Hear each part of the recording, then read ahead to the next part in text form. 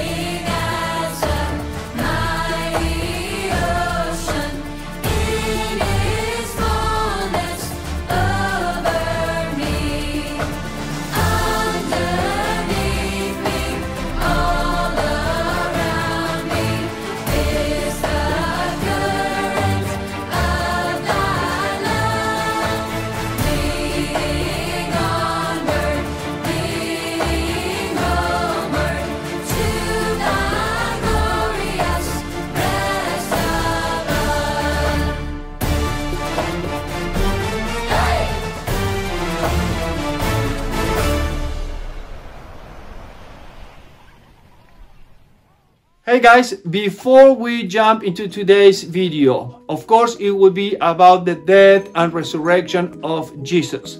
It's very important because this is all about the gospel. Another word that we use for the gospel is the good news. We want to give the world the good news that Jesus is alive. What is the gospel, then you might ask? The gospel is the good news that God sent His Son, Jesus, into the world to rescue the sinners, to rescue all the people in the world, because we are all have sinned. We will all have done something that God doesn't like at one point or another. The hope, the happiness that we can have is that we know that God sends His one and only Son, Jesus, to pay for those sins, to give us eternal life. This is such an important day again, because today is the day we remember that Jesus conquered death, that He gave us the victory. Let's watch the video and always remember, and this was written centuries before Jesus, and it's in First Chronicles 16:31, and this is what it says, the Bible. Let the heavens be glad, and let the earth rejoice, and let them say among the nations, the Lord reigns. Guys, let's watch the story together and see you in a few minutes.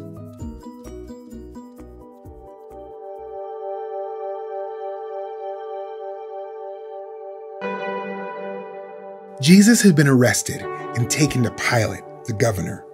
The governor's soldiers put a scarlet robe on Jesus and made a crown of thorns and put it on His head.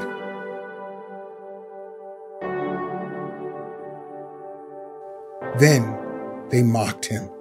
"Here is the King of the Jews." They beat Jesus and led him away to be killed. The soldiers nailed Jesus to a cross. They put a sign above his head that said, "This is Jesus, the King of the Jews." 2 criminals were crucified next to him. Darkness covered the land. Jesus cried out, my God, why have you forsaken me?" Jesus shouted again, and then he died. Suddenly, the curtain in the temple sanctuary split in 2 from top to bottom, and there was an earthquake. One of the men guarding Jesus' body said, "This man really was God's son." Jesus was buried in a tomb. A stone was sealed in front of the tomb so that no one could steal Jesus' body.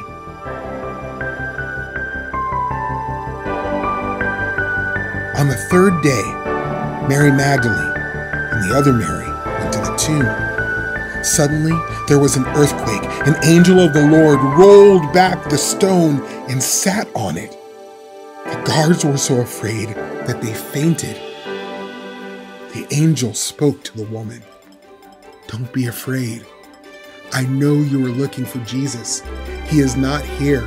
He has risen, just like he said he would." The women left the tomb quickly. They ran to tell the disciples the good news. Just then, Jesus greeted them. The women worshiped him. "Don't be afraid," Jesus told them. "Tell my followers to go to Galilee. They will see me there." Jesus appeared to Peter and then to the other disciples. Jesus also appeared to more than 500 people who followed him. Many people witnessed that Jesus is alive.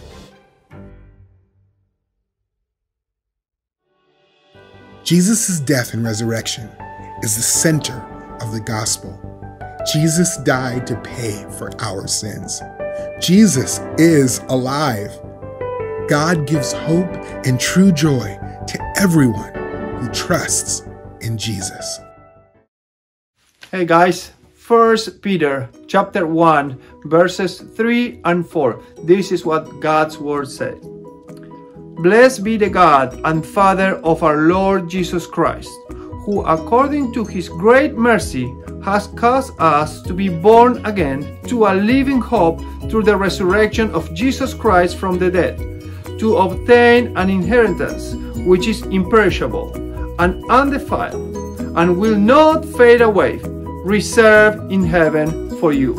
These are some big words that I just throw around, and we can find here in 1 Peter chapter 1, 3 and 4. But what the Bible is reminding us, what the Bible is telling you and I, is that we are winners. If we confess that we have sinned, if we confess that we fail in something, and we repent, we tell God, we will turn around, we won't do this no more, but we actually ask Jesus to clean us. We ask Jesus to save us. We confess to him. He will wash away. Remember, we are celebrating today that yes, Jesus was crucified on a Friday, and because of his blood, because of the nails going through his hands, now we don't have to go through that pain. We don't have to go through that suffering again, because he already paid the price. Our living hope is knowing that through the resurrection of Jesus Christ from the dead, we are now called and known as Christians, as little Christ, as little Jesus, because he is living in us. Guys, God's word says that he loved the world so much that he gave us his one and only Son. So whoever believes in him will not perish but have everlasting life. Guys, remember, as we celebrate today Easter, he is risen. He is risen indeed. Now go, tell your mom, tell your dad, tell your big brother, your little sister, he is risen. He is risen indeed. See you guys soon. Bye. Happy Easter.